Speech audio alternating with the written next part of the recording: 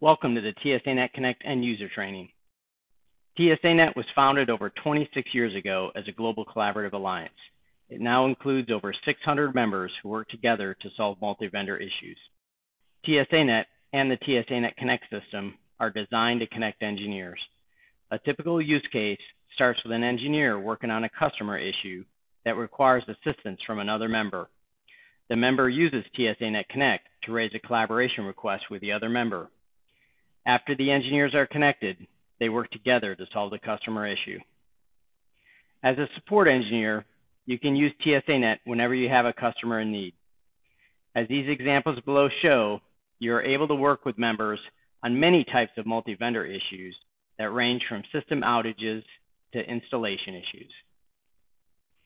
TSANet Connect provides a simple and consistent method for connecting to engineers at other member organizations. In addition to a simple user interface, the system can also be integrated to members' systems and processes. To access the system, go to your member login page. Log in with your email and password, or new users can request an account.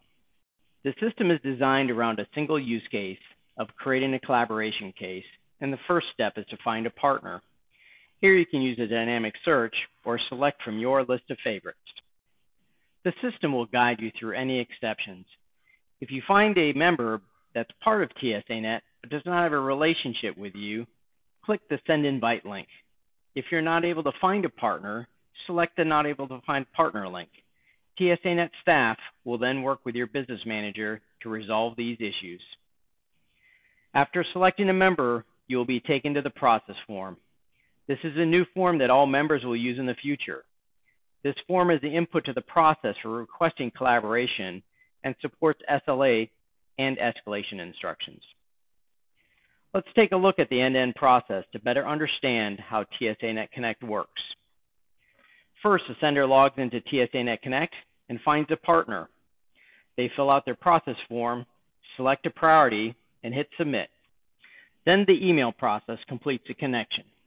First, the sender gets an email that includes SLA and escalation instructions to use if needed.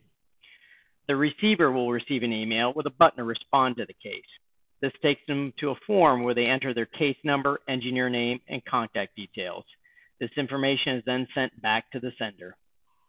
TSANet Connect will monitor for initial response SLA and trigger escalation processes as needed.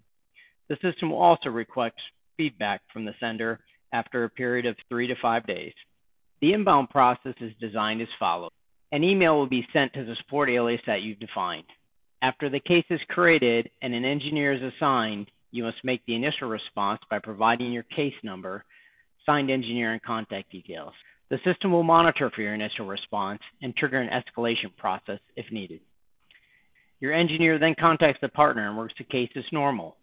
The engineer does not need to update the TSANet Connect system and uses their standard tools and policies that are part of your case management process.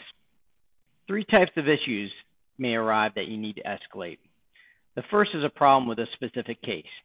Use the escalation instructions that are included in all emails.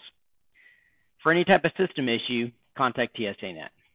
On the TSANet Connect homepage, you also find a company note section that will include internal contacts that can be used as needed. Access TSANet Connect now at your company login page.